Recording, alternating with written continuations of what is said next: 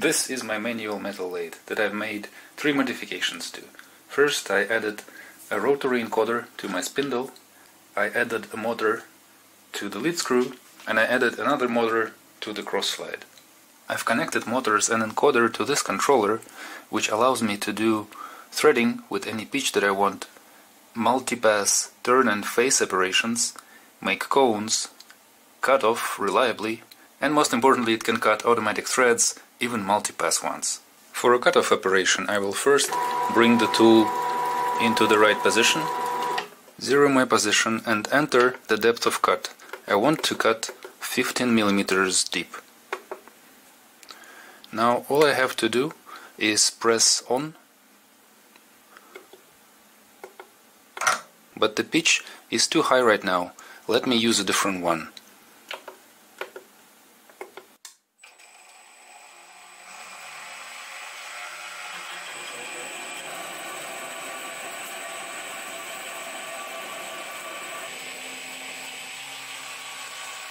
If I want to do a manual cut, I can always disable the cross-slide motor and move it manually. To cut a cone, I will go into the cone mode, press play, use the ratio that I want. For Morse taper 2 it will be 0.5. Press play again. I want external cone. Now I can enable the spindle.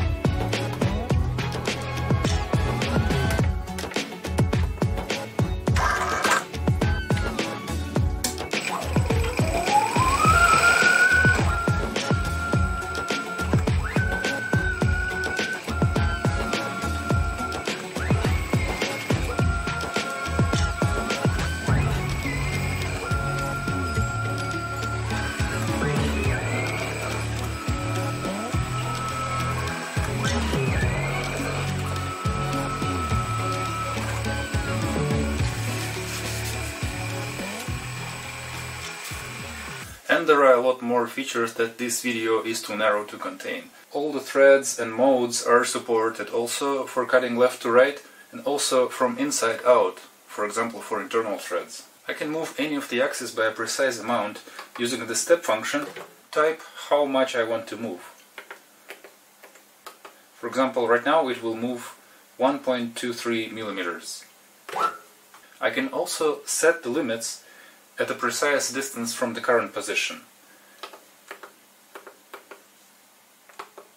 Now the upper limit is set at 4 millimeters from where we currently are. I can also set the precise step to any amount that I want. So if I want to move every time by 5.5 millimeters, I can do that.